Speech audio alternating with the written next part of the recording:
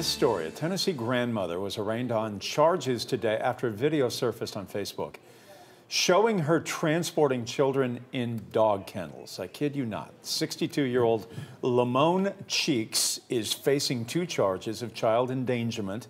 This is the video that led to her arrest. This poor little girl getting out of a dog kennel, for goodness sakes. According to police reports, she drove the 2 kids around Memphis on Saturday.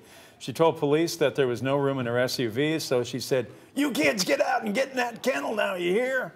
And that's where they wound up. We'll see where the charges go from here, but it has been a rocket. It has gone viral on all social media accounts today. Yeah, so many people have opinions on that one. Awful.